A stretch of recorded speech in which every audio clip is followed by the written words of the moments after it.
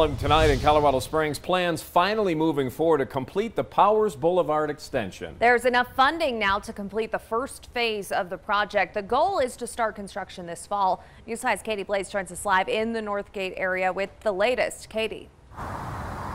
Well, funding has always been an issue as CDOT doesn't have the money to complete the project. But recently, Colorado Springs City Council approved a shift of more of the sales tax general funds to go into an urban renewal account to help pay for the project faster.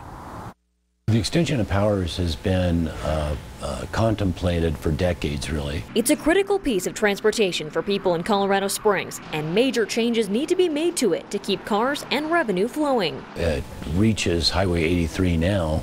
At that point, then, travelers either have to go north and get to Northgate Road or south and get to Interquest Parkway. Leaving properties like this one in Northgate undeveloped. Until that Powers extension is built, it can't be developed because it doesn't have access, it doesn't have visibility. But with a recent amendment by the City Council to how sales tax revenue is shared, things are about to change. Now that that's been approved, and that gave the Metropolitan District the bonding capacity needed to complete Phase 1. Phase 1, Interstate 25 to Voyager. Phase 2, Voyager to Highway 83. The project, something people like Mitchell Roth have been waiting for. He's the co-founder of Bourbon Brothers Entertainment. For us, we spent a lot of time standing in our own parking lot looking down at where the intersection was supposed to take place, and there was no dirt moving. Now that plans are moving forward, it's going to put a spotlight on the north end of Colorado Springs. As many of those cars as we can attract, we'll take them.